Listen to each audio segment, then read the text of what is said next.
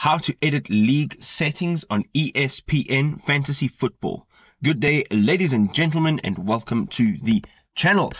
Thank you for joining us. Today we're going to have a look at how we can edit our league settings on fantasy football on the ESPN platform. Now, this is something you have to note. This is something that can only be done on the website, cannot be done on the app. So just take note of that. We will be using the website for this one. So great. Now you're on the ESPN.com website.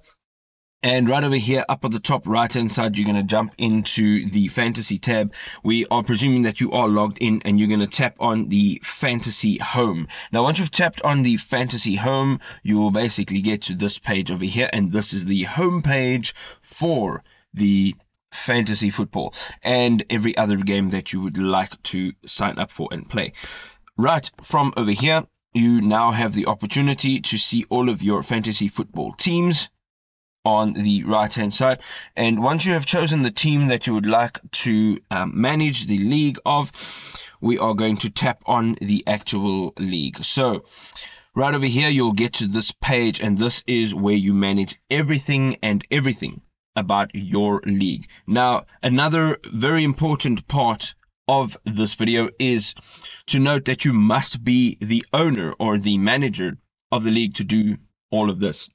So if you're not, you will not have some of these settings available to you. Now, right up here at the top, you're going to see this toolbar, and across this toolbar, you can manage your team, your players, fantasy car, scoreboard, standing, opposing teams, and everything else you need to manage right over here. So what we're going to do is we're going to tap on the League tab, and of course we're going to go down to Settings, and once you've tapped on that Settings, you will get to a page that looks like this.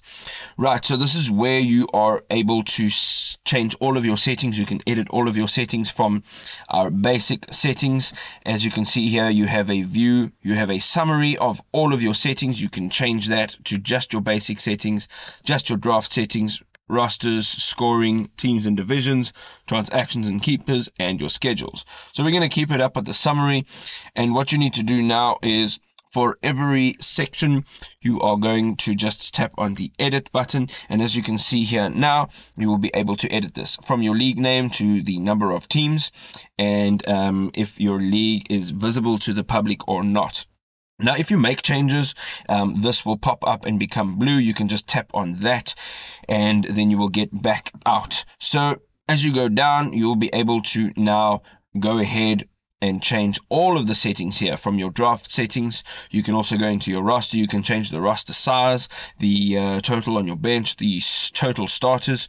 You can also change all the positions right in over here, and the scoring settings such as the passing and the yards, the TD pass, and all the rest of it. Also your receiving settings, the team defense, and all of the rest of these settings, the teams and division settings, so as the player rules and the settings just go on. You can pretty much change everything you need to right over here.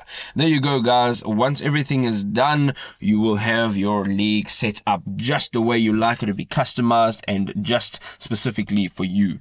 I hope you enjoyed this video. If you did, please hit us with a like. Don't forget to subscribe to our channel. Show us some love in the comment section, and we'll see you in the next one. Cheers for now.